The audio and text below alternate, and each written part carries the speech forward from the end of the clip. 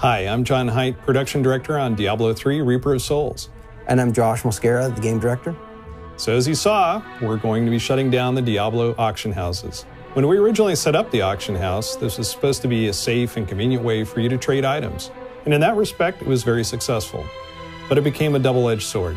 It totally did, because at the core of the Diablo experience is a promise of killing monsters, killing demons, for the promise of finding those epic items.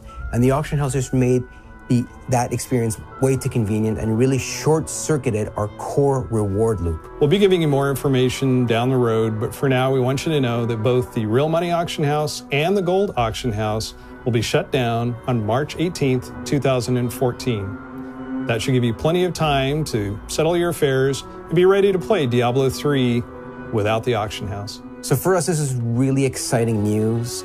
From the moment we announced Reaper of Souls and we started talking to you guys about what Loot 2.0 means to us, about how we want to drop less, better, and more epic items, we firmly believe that by shutting down the real money and the gold auction houses, it really paves the way to make sure that killing monsters in-game is the most rewarding, the most satisfying, and the most compelling ways of getting your hands on those items. I also want to say thank you to all you guys in our community for being patient with us, for coming along on this journey. But at the end of the day, we at Blizzard, and specifically us on Team 3, we felt that the right decision is to preserve the integrity of the gameplay experience of Diablo and make sure that finding items in-game is the best place to find those items.